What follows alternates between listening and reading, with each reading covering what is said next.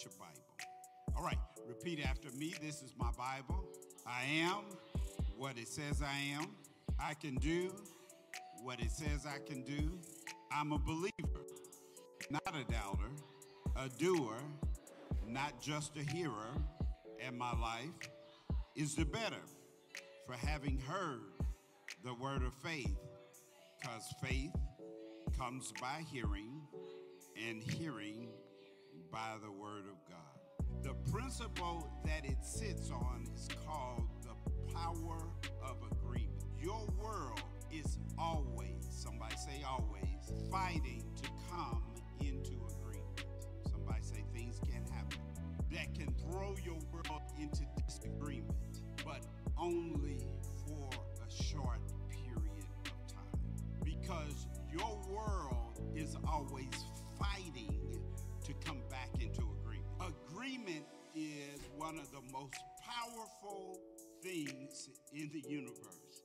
The Bible tells us that agreement is a principle of God. In fact, what I want you to understand is I believe the power of God is the power of agreement. So you got to understand, to create things on a particular level in your life, you have to have internal agreement first and then external agreement. And so the issue here is not, will you come into agreement?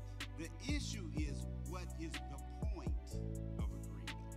If you think in your heart, I am not enough to do this, that becomes your point of agreement. And so what God is saying to us today, what is the point? So what most of us do is we have a thermostat. And if we get too low, then we put a press on. I figured out my body don't have to go down because I get old. And I don't have to die because I'm sick. I can die because I'm done. And you know what the issue is? I'm in control of my point. So my world is going to come into agreement. It's not an issue of if it's going to come into agreement. It's going to be, what's the point? What's the point of agreement? Because some of us said we want to be millionaires, and then we got into the grind, and we was like, I don't have to be a millionaire. If I can just pay my bills on time and maybe take a vacation, get a new car every 4 or 5 years. And so God sent me by here today to ask you, what's your point?